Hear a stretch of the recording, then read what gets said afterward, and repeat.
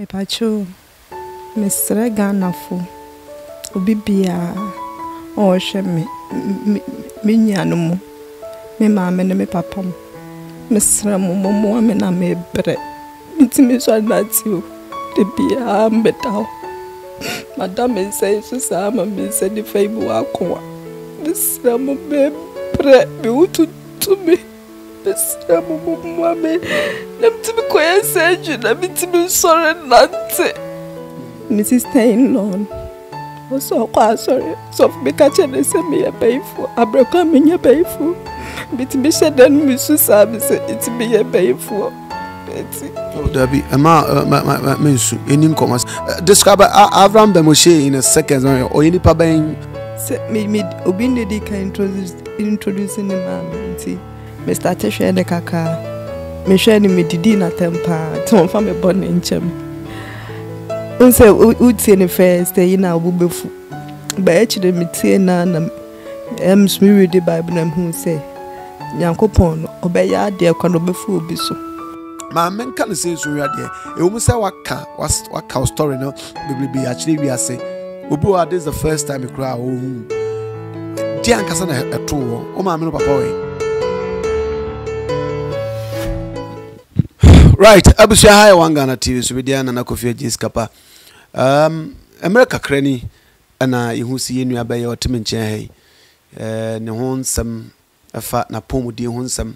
about social media na yete say common sense family USA and I appeal to we are seman Ghana for we are seeing na say yenu aba ne ho ato adwam to hiamwa but yete asemi ache tie na ya pese be find out from no adetina ache sa because you who saw videos no on social media platforms na check akra dey na esi kwan help Paulina get her life back no into me am I Pauli boko there pacho boko na o video iba out yi ache na mo seek help e dey ama ma otumi enya our life back adit na sla onya our life back e pacho sikanen son pacho sikano omo organize ye no o si anson o ye de hu sanson me pacho skade ba mi ankasa me ho e na go family ni so no link mi ami bie ehwe what's in family patch me si go family no link ni mi ami bie ehwe ntino enkoi na ohwe a ba bie duro no akakakra bi anase nu ba bia akra me pacho nu ba bia basanso ye wo ha na ya na ehu si ebra Avaraham Ben Moshe otayo say about to the operation start or the surgery start eti eno de he na mokoye no pacho mokoye bios eno no ye do ko theater ni apa me kon achi ni eyi tumor ni bi but ye beka so be sample ni bi na ye de akọ histopathology ti report ne bayen na say yentimi enye ne ha ti say ye de kwa outside ti outside skasena omo I estimate say be here there sade no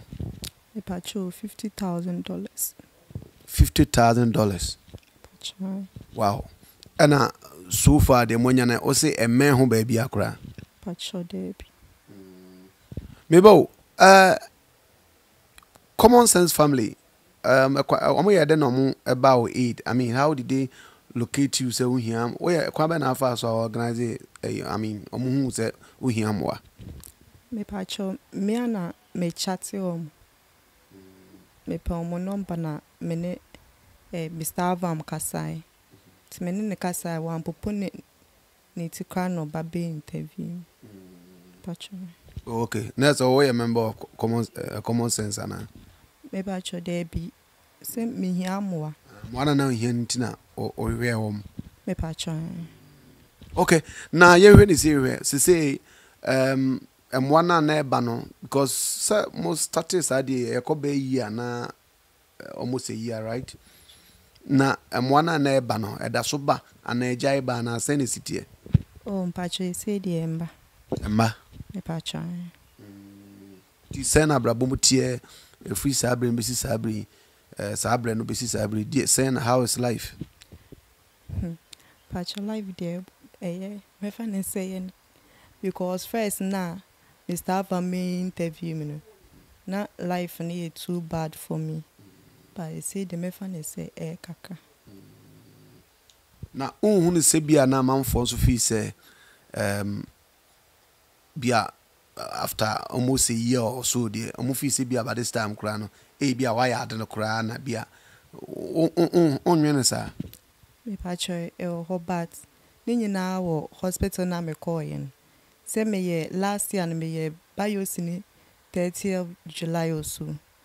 and I discharge me 3rd August baby ti ye train bio a report no ti report ni ba somewhere October ti de ko hu doctor no say this said they call outside nti tama no monti en kanyina na process na ye gusua na I see ade enya say total amount $50,000 patron. Oh, okay bia de omo no into fan to the batenson yes sir Patron dey. okay now what did you mu until so train say amount for beba moa na ya raise amount of $50,000 what did you mu de unya bibia opa bia utumi didi all right my hoto Patron dey be 2 more na ayemeno like all the court terms na can neuro cases obi o neuro cases be and they be pains I want to yeah means ntumi nidi na chese nye se na me kwa mehwe no financial wise nye sebe de odi koto na wunya bi na okotokura ntumi ni sa oh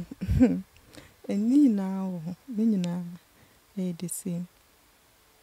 ni nyina the same se say pain no wo a ntumi nidi ananse sika beto di so ya ne ho ode ana me patcho me yeah you tell me bisa o sound say me di ka bisa o say how is life no not until say Abraham Ben Moshe emaye no na enemo mu odene ba se si die ye se sa na okan patcho na sa na okan na ye didie famu nyina ka ho bia na se na office Abraham mu ye as compared to before no me patcho sa tam ne de na atete ne doso on sa tam patcho na me nko hospital ntino na me ne ne da so bia se mesa na ntibium me ntinde bia na ma medwene nti patcho Mr. Avaraham be interview me na me hu se ne da so ho a adofo ebo amenu so na mtina make say ndie me fa ne se eye chen kane no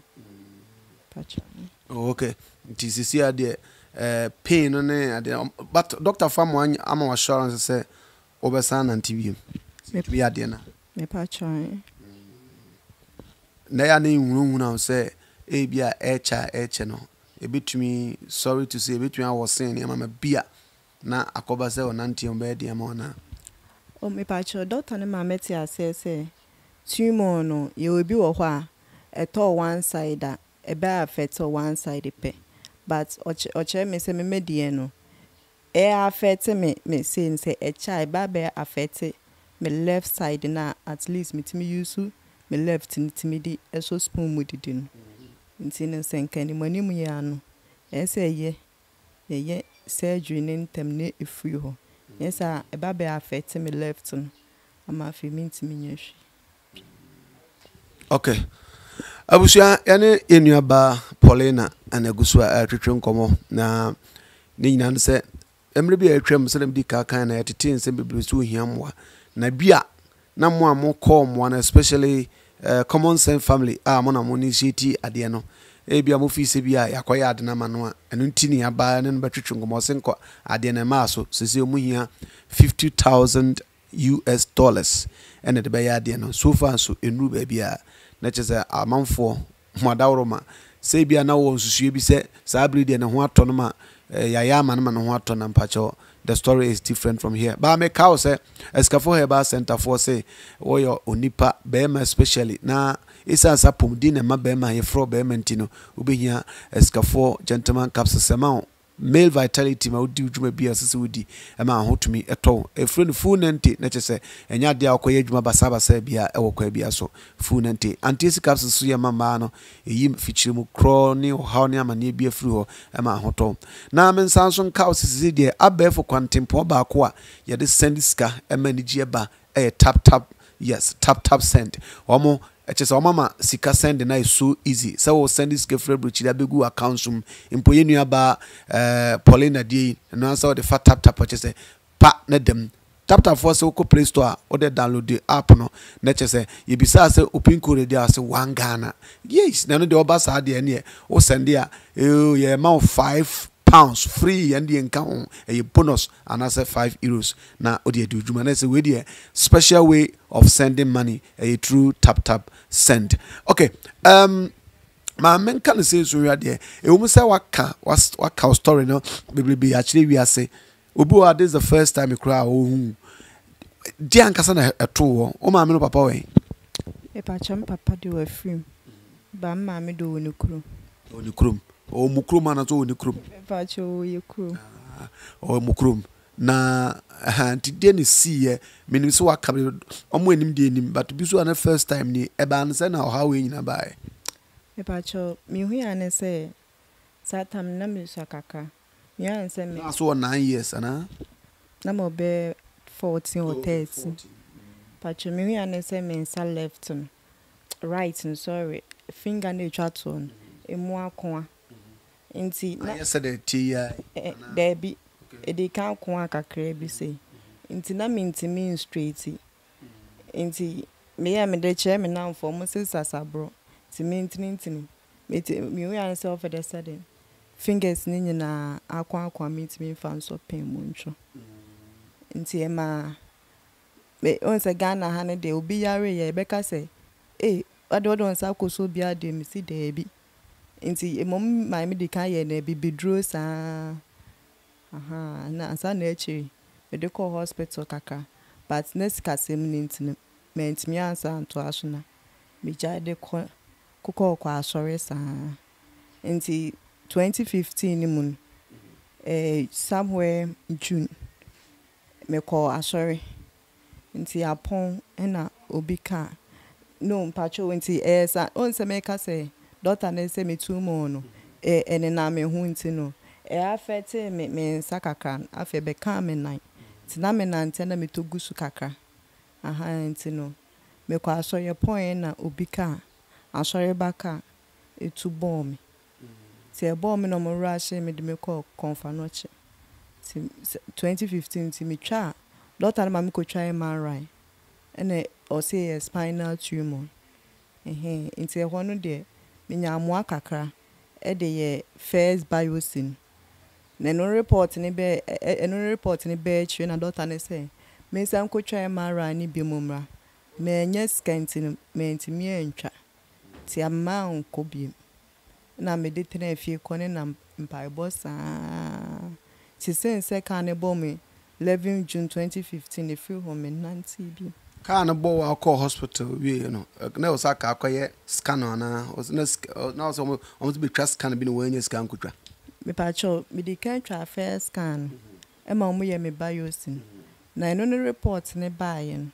no as me say twa second MRI and MRI ne boarding that time I think na 1,000 plus ti me nye scan twa na ma nko bi na say ade utwa ka betumi anante ana yeah patron ka mi twa ya na nka o masa aboa me nke bia nke ho no ka mi nya amoa ha ke bia ka me wo to me that 2015 but me nya amoa okay na asore no na asore kese bi ana say sebe ntwotwopo bi ana say I mean me patron ya asore kese pa na o mo hunu say situation wa community I mean no me aware say like only inform officially say we call doctor and doctor su could trust scan be see the one you scan kutwa pacho mo ya aware pa but I say asure na some dem pese meka are time so beka pacho den time pese meka ne say kan ne bo me no na na my step siblings for your marriage and kepese ye de court, but sister na the kind of bomb e ba ifia be super mature so srem or a single mother ni kunu wonti no opa mature behwem na mezuminim so e kristoni into ntimi nyame bone na mesi you enso oye emwa kakran although senye say mani so ye but won say na menye sei nyenti na metie tinenke say even crown no nko ani ntimi a esenke bia odi manim kra ko radio station bi nanka adofo nyina bi so emunso wanye na afi nso no ema some year ago bi me de na me kopem one cent me de call one of the stations ni bi e kuma asem but me person me body nti me de call ye no o me interview sister no so ahwe me nti ne on say ensem bebre eni etwa aso asɔre na wokɔ ye no na ɛhɔ na wokɔ asɔre ana sɛ omo ye ana wopɛ ya na dukopie ho me pacho eno no I no mo ye prayer and fasting wo ho nti no me ko bia kakra na one day omo general secretary no eye water call na mpagya amensa nti na afi kwese de bia me kwa asɔre ho a efani me but me nyo omo ase me ka me nko ni pen mu nti ba ni pakakra eni me se eden aha na me ba okay Paulie penifo bu baby ese asam no omachia wa yanyini yanya ado asɔre no no munnim se fan se omo ya we krasi bisi atoa se wankɔbɔ mama ne a se wɔkɔbɔ mama ne na se di omo ka chomo kanka onyi ta ka mama asam aye tia wasese de yakani me pa chomo ya we pa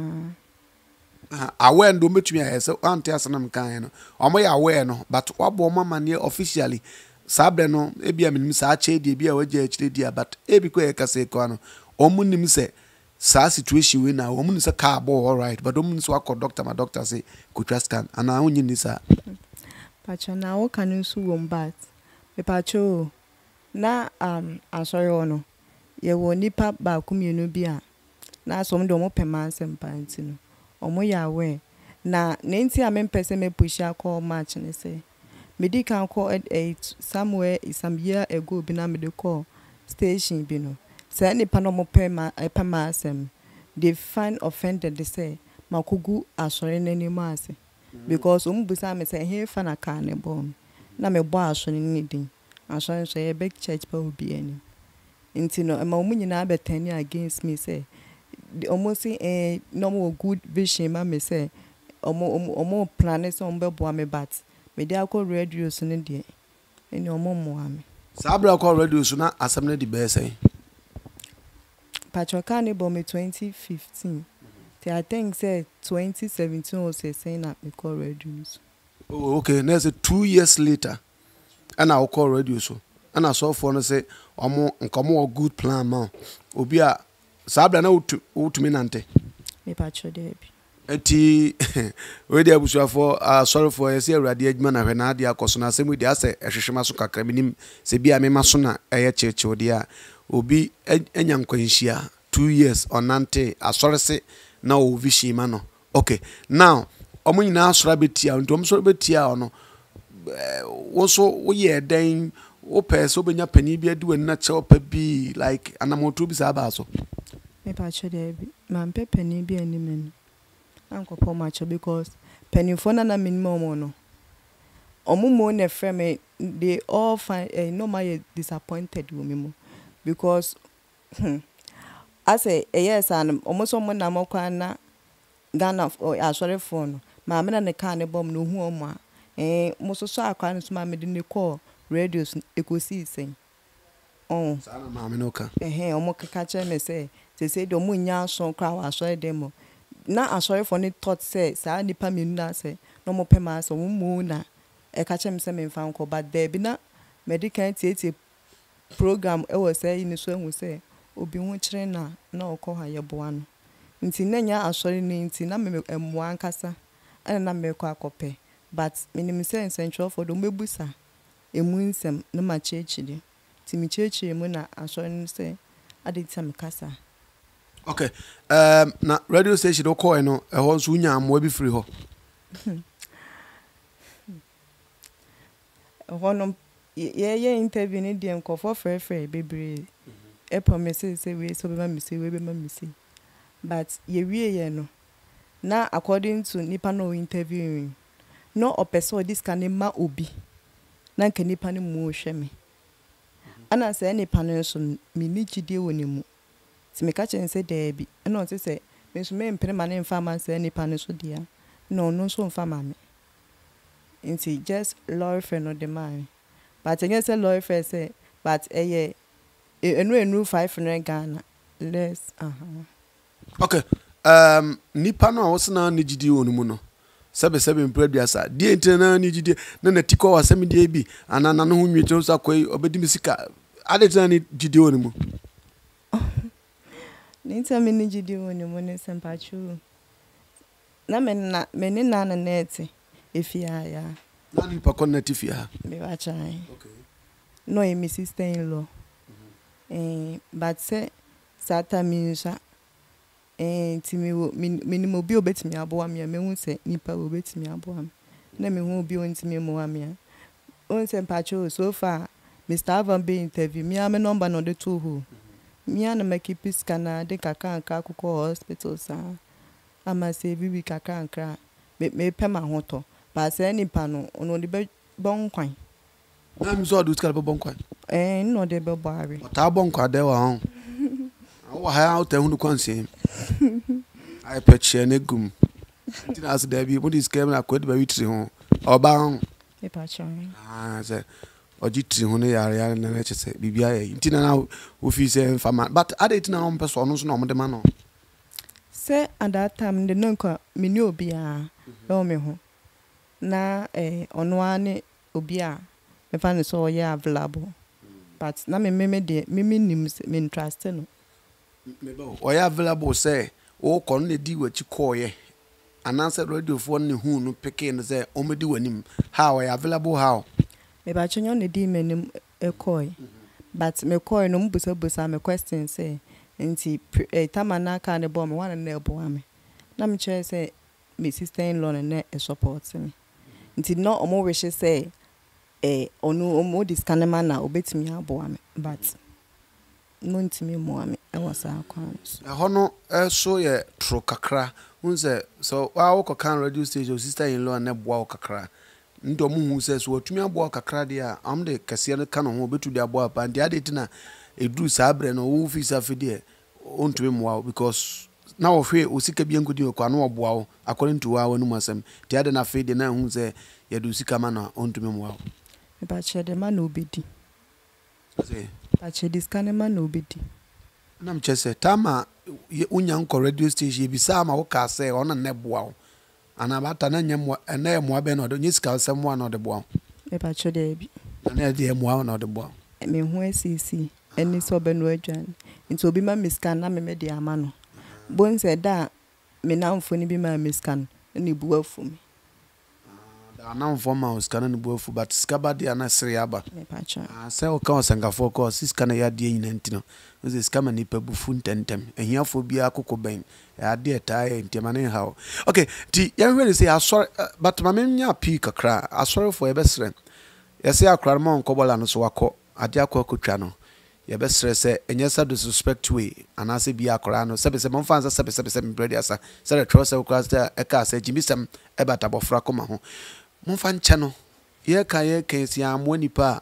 sebe ni enye ehwe kudu ahiman ni bi sa so hene e mo be na abo onu ase akora na so de nti yamfi no anhwe nyam bedwa de de mo yemfa boni bi enche ne nso na sene mfi se ye boa na we na enyame sompa a nyame nso ani beje ho na mamehwe obusuafo wen apart from ame aso krum no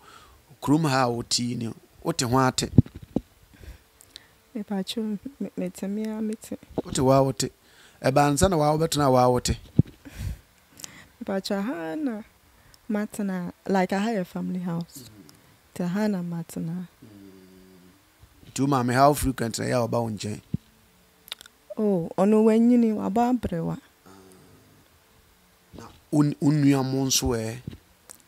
yeah step slim blessing tino you free they say mother you free ha tino I basa. Okay, confusion about someone so I TikTok. Mammy say we unsa normally no say sabe obi ko situation bi say mu a eya na nkofo so many tag no obi ko ebetu akasa sabe brothers sorry wo be fo sansem na bi atwa so mpai Actually bebre kwa my sister-in-law also kwa sorry so be catch the same me bayfo abraka me nya bayfo bit me shedan me su sabe say it be a bayfo. Dabi ama mensu eni nkoma se ye ba nyina na nye me ka tiri hu ana wo sire na fe ye bon nkoma kakra ubesu poli ama na nya ro se eye bibifuo suban ti de eni nkoma me mfa suma why checho hore otumi checho hore free 2017 abedu sa abre nya fe na obetini so ma mesu bi mesu bi o hwe me ya de papa ensu esa mesu bi why okay ade tro mu fi se wo be ifo Me nya de be so extra chance me bayfo but one him say Ghana do be kwa sorry and I say Ghana and bibi to obi a ye say ho ye bayfo usta no so ko asore no ene e ka chen say o step sister na de bay sister-in-law sister-in-law also ko say di pana na wo say ye do sika na obedi na actually area after say one man for sika man no and I say before say mobile call radio ho no no so ko baby e ka chen say wo bayfo actually na wan so hwe a wonya bayfo se bia na wo bayfo na unya huni bi edu na du a o ko awun ana wonya bayfo pacho de ntu da onwe na bia nso eye unofficial da pacho de me pesa ni so no continue ya me de kakra fa minsu ai sa sabe Yesu Kristo kura na edi na chikura se ye crucify na onkai ya resika no na wo call radio station na wo se amo frefre so we se ba masu eti eba se amfa ma o sister in law no na won so no ya amfa ma no sika no fa he na ebi ana nipa no host me na e wona ho dia eno ya 2017 pacho Jesus Canada so no ho sabre the economy ya yi scandal so dan ho ebi a me sure say e wona so me enkofo ko ekopemo say bi abo bi foforo ba sa wo di na on board some dey send na di abo anya sa e pacho but on say Ghana no ohuni me say me ya currency just say the mapeni but Mr. Abraham ya me witness scanner interview ye na me number no that so me misuse this scan be person me sorry nancy na me prepare ko kuma to yam bibia be fine it is say no Polly obusuafo o ma me de so krum onuam so aka in terms of what some ye or the say step ti akoya steps there will be a step in the way yes and akwakoba o ma me abusua papa de also on tiase but na abusuafo how do they also see you oh mpacho and me papa offers be support me kaka but what him say me problem na me wo mu no nye problem nye nipa ba akofo na beti akwele dregu aya ade pa na me shira no okay na ma me fifo no so oh I want them nya mo e bien free na so biala ntu we da homa na wa atew pachi sorry anyway abusua ya ne ye nua ba Polly na ana atwetwe nkomo na de tie bae no sabe yese service on a kind and so matters for some talk service to my God and my country kwam se fa ka kreta ka bi ade na wo ka kire omo a ehwe osabri especially omo enim se nka ebia sabri aye se gira man ka de ba o bo ampenim ni ade no se na wo ka kire o pepa cho me da obi biase last year omo mu contribute here ampa che no ye de ko ye se ju o konfa no che nto eno asa nti eno no ye se ju na report ne by almost ntimi nya ne Ghana han just e ko na outside ti pa cho si eska we na me hia no me de ko ye ne se ju no outside me pa cho okay sasi kanon se obi ho no ma ye ken no bi kura na sabi kuro ma wo ska form ye show man for ha ebi ohun di aka obutu kaka hey pole for council mam na men fan hwim ebi ko obruchi tap nti me dey fa tap so abere na whatever or dey brewa sen wanya na sen so na aka me pacho na menya ndu $10,000 impo elu $10,000 ipo na yenya muhia 50,000 me pacho that is estimatedly no muhia more than 40,000 pacho okay nti saa de unya na se bia enmu aso na wo si yi bi ko ye ada surgery ni ade no me pacho eno ka me ko hospital I said no am ka me cry me ba ha o ye se wo ko hospital okay it let's say say o ye wani adiana se de emphasize man to na wa ba wa de wani so e shikakra na to be upese wa o ye woni ama in your own way ana me pacho me papa na tete me tim papa o che how to say nti me use me see car rough off who say e wo ho a wo to me save ne like we to keep no come out than say ya yana na me so na me Philippines pacho me bre pa I said me no kasa no me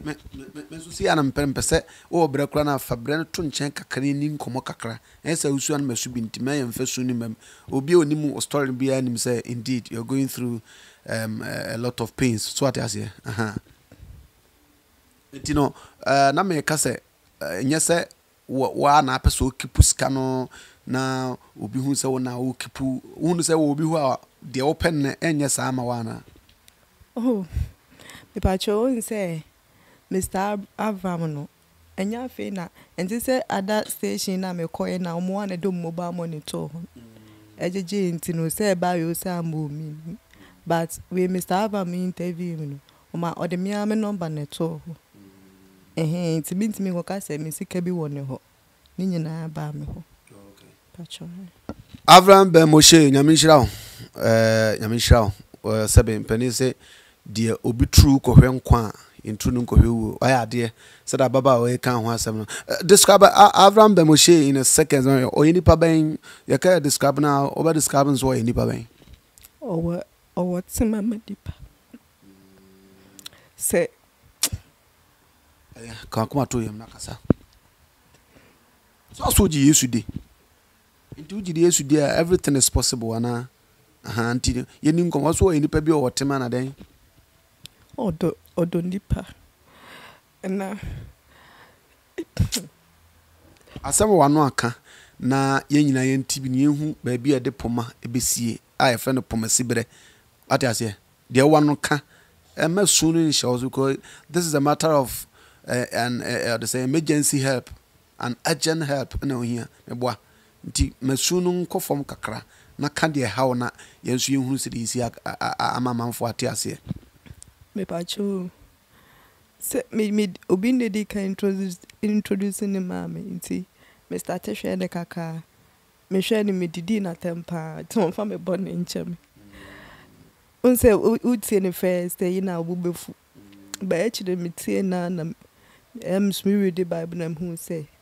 nyankopon no obeya ade kwa no befu obi so nti me andwene say oye say o ka bibisi ana say na me hiamoa but on say sebi o Christopher no like na atrum kaka o mafa oh Mr. Avaraham bai na me kwa sorry but all me kan chem say me nja sorry nkwa asa na me ba Christopher do obeka say bra sorry asa na abo ntu oye ni papa o ahon bra se so na tombia me honam ye me ya na be ono ana be frɛ na so agu no so me friend na do acheche me wura sa say Paulina ye dear there is hope but we she so enkwani be kuta beto okay na say de obeda na di kire wo no odo obeda na di kire wo no e ma unya gidie bi say oye selfless like on pen ho na wa koma pama nipa e na wasan so age atubu say sese ne nsama ho kan wo hu say nokra ba bi sa na o kan because makoko aso fufu bebere so okwa ebi out one now TV now obeka say okwa one be unu twie meju sika sa ala okwa na mo so san du sika san den na mo kwa wo say no onso ma du sika sa oh so okwa obeka say upe bibi afi Nyankopɔn wagye so mani bibi ti se me ba for na mso pese me ho to me ti kakara mbom be ba for de se me ho to me so me ho to me okobo foreign class still ya mutu na ya bompa ya mama so na Avaraham Ben Moshe de wa mo anyi kakra bia ansa na obeso asene bi ti se na mo ba mo amoro ife ne ba onje me wan se de kolada no one de ne ka free akra ba be interview na osande o number eto ho said the best ama wo do number ato ho yi na 40,000 plus ya kai Ghana for why you me no tema no do no om de afaso de abrel exactly okay I one Ghana TV so me ka say ne Paulina and I twin komo na Avaraham Ben Moshe wa ma wo plus TV so me ma wo plus ampa de all kano true bia na wan hwe wa me obi a unhu ni ye na udi na tam de na okan ma ka sa hwe de o chire bi de aso na okan ya ma udi na ta so ma troma sabso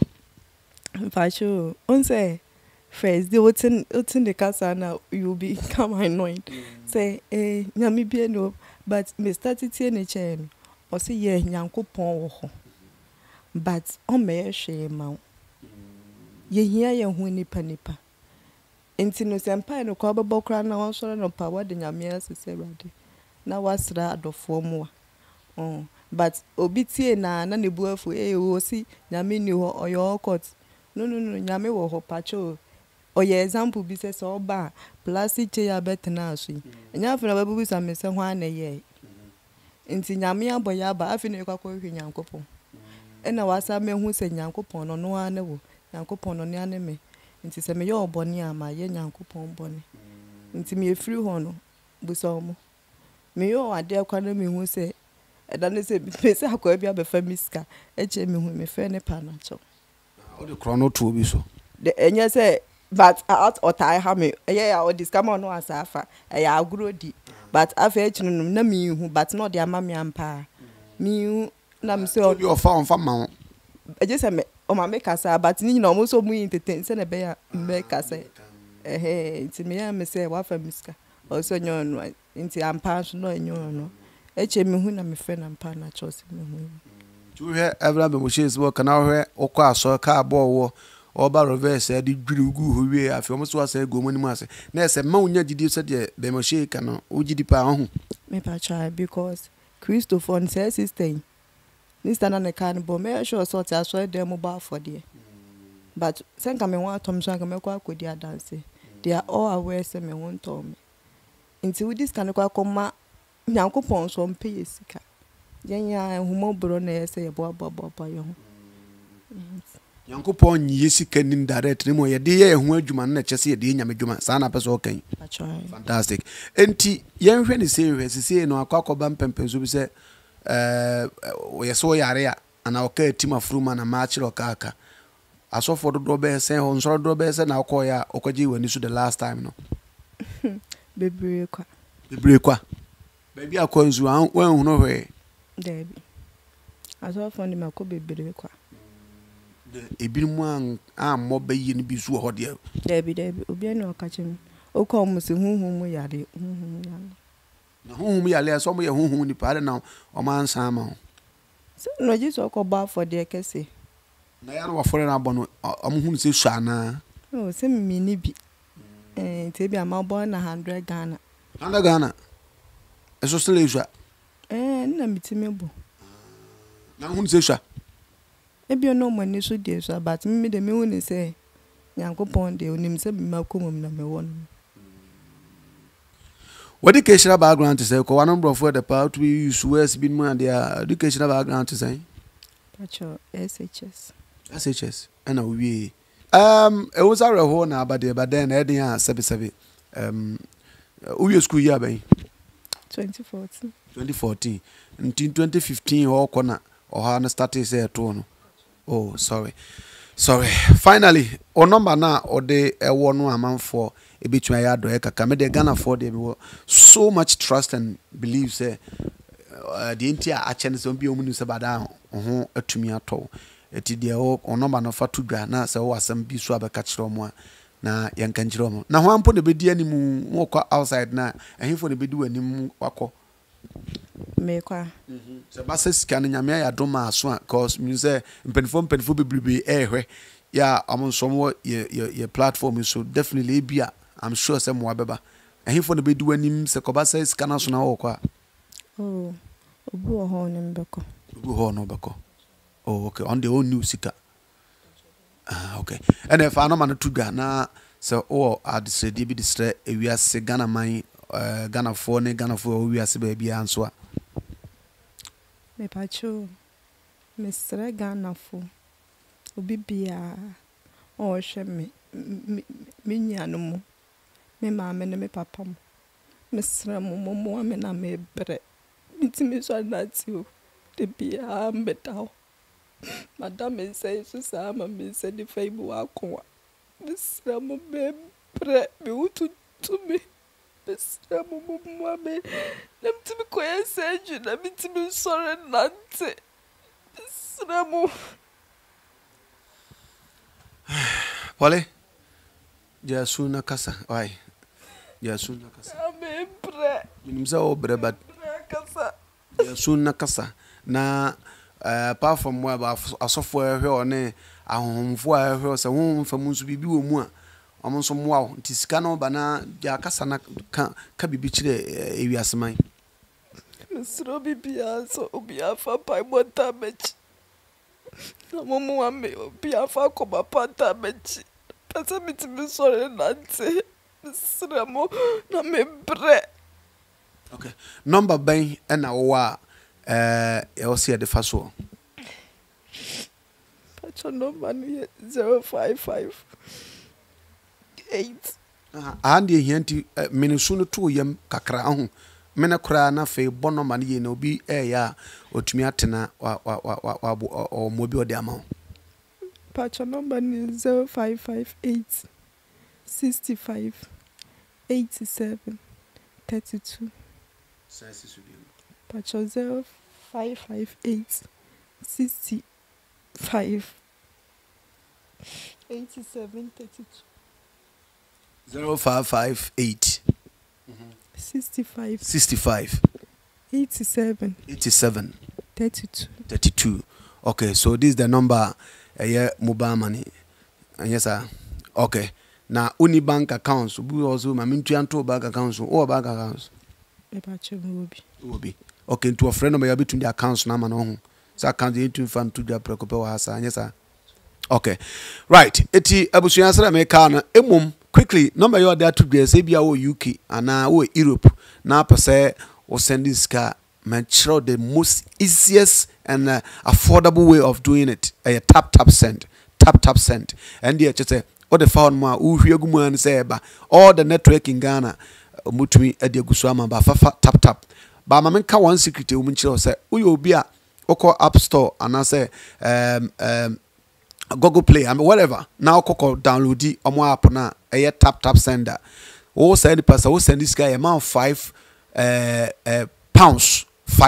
€5 for free and they just in can't you send no yeah they chawkwa in the tap there is the best way to go etifafa so na fabra sanso na skafo heba center for say yan kan chemran tene mabawa ya sabri niama nkoyi o system no ya bema upejade wo yese wala tu asama wa ho kan nkoyi a pacha obehia escafo gentleman caps friend fu nante eno eyi obre bia fru sisinim ni wabetina yese pame na yire ho awimu ama che hu che bibia kama eno escafo gentleman capsules sanso ena man de ye anti capsules e mana fichiko bia bi ho no bako fichiri penafe waso bena to bena sa kweo we here anti capsules eno so yade a ebeboa wiye na yi oha no nyina firi so na ho atumi ato kama anase usisimu nso na sabe koku edidi usu a wonya skafo koku capsules na fa moringa no so a cleanse system na bibia ntumi enye kama but tap there the best o adafobia be do mase yes ja wisdom open asempa me pa try na adafobia be so do mase peso o nkofo be so do mase ana wasem bi kura katwa to na menyao pacho na meda na say Mr. Avaraham because when they come interview me anka na afi so me sada common sense for ni na movement no na me sure say omo contribute na nyomu nyina na e common say a Christopher ni nkemofo nyina wo me do bibia ase na me sure bi am say me da na Jairus Tom so ase ono so afa me say the ban me. Oh okay right abusuya sara me kan no krotinti bia kopie kotia na enua bai nyame no kure ne wonu sana na kofia gide ya na sinini nti ya na se frezi sini kakrabum na mepepe ni so wa na su na bu na eba tie be sese emoa bi firi ba bitumi aba asore na obodi wa bogumasum na masum ye mechewochewo ye be sremo obi fumukuma obi mfumunwa wa ya kwada at that time na se ni no se wakwakoye bone a munhwe ne bone so mfantua ne ka ko Kristofo ye wogide se Kristo ka che se yenua ye bone a yemfa nche no mprenso ahodo aduosonson we de am so nya nnumu ten kora ntie besre sa sore no madawroma yempese be boso bi adi. We are not here to disgrace a church, but we are here to repair the damage between ye ne asorefo ntie besre se munso musombi na wonso won nipa bone bia mu fi se wa ye mu bia no sebe bia na pain a okum na wanwene sebe anko akiri munsom na momwa no na nyamesompa no ene se ebebobo ye ho aya wan Ghana TV so me did na Kofi Agis Kapa yankopon ya adoma ebe sanso ehia biem on the same platform dia seda sonko MSK4 Herbal Center amso opadwuma ye abrantia babawa Ghana ha ba bia wo bia betumi afa numbers no na ono mu edinkita ho ewo ahomatrofo no so ntifrewom no mo adwuma nyom pe sales